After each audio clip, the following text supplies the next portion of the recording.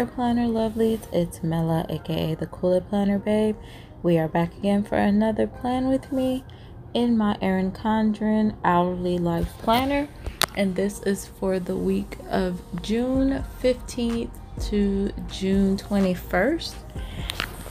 Those of you new to my channel, please be sure to like, subscribe, share, tell a friend, hit that notification bell. Those of you returning, I appreciate the love and support. So this week, well, this video, it won't be a full talk through, but I did have some things I wanted to say because, you know, the current situation that's going on in the world. It's just, how can I say this? I don't feel that, okay, everyone is entitled to their opinion. Everyone has their feelings on the situation, but not everyone deals with the situation in the same way. So I don't feel that it's okay to, I don't want to say bash, because it's not really bashing, but somewhat attacking those who aren't really posting about the current situation or aren't voicing or making their opinions known on the current situation. Not everybody deals with things in that way, and I'm one of those people. I've had conversations, and you guys might hear my kiddos in the background. I apologize for that, but I've had conversations with people where I'm pretty much being attacked, bashed, put down, whatever you want to call it. I mean, everybody has their own thing. It doesn't change how I live my life.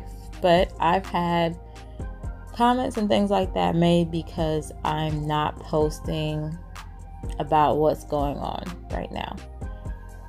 Me not doing that is not saying that I don't care or I don't have feelings regarding the situation or I don't have my opinions regarding the situation. I honestly do not feel like being included in online debates. It's like I said, everyone has their side they're on or their words in regards to the situation. I'm not putting anyone down for how they feel. I may not agree, but I'm not going to get on a post and argue with a person or DM them and argue with a person because I may feel they're only partially right, or I may feel that there's more to whatever, or I don't like the way they worded something or things like that. Me not posting is to avoid issues like that. I do my part in my way. I don't post it on my planner page. It's just something I choose not to do. I have my personal page, and if I have anything I want to say or post or anything like that, that is where I will do it. But my planner page is honestly my chill, just happy place. I don't want to have all that up there. To each his own. There are some that don't mind.